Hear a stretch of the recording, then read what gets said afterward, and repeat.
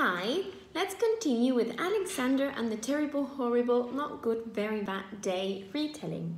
So, we said, first, he woke up with gum in his hair. He tripped on his skateboard and by mistake, he dropped his sweater in the sink. At breakfast, his brothers got toys in their cereal box. But all Alexander found was cereal.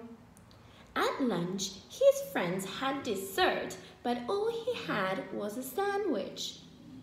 Poor Alexander. Now let's continue. At dinner, he did not like his food. Now you repeat. At dinner, he did not like his food. Excellent. Now, next one. When he went to sleep, the cat went to his brother's bed. When he went to sleep, the cat went to his brother's bed. Alexander had a terrible, horrible, no good, very bad day. Good, excellent. Now let's revise again that part. At dinner, he did not like his food. Excellent. When he went to sleep, the cat went to his brother's bed.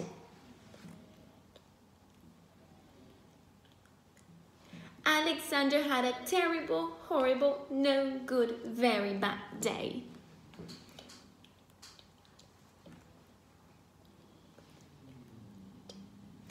Excellent. Continue practicing this Alexander retelling. Now we will do it all again from the beginning so that you can listen to it once more. If you want, you can try and say it alongside me. And it goes like this. First, he woke up with gum in his hair.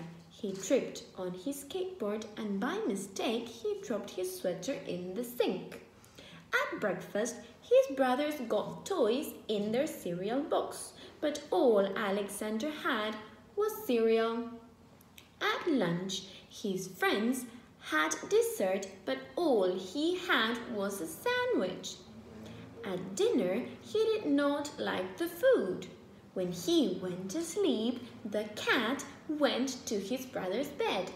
Alexander had a terrible, horrible, no good, very bad day. Great job!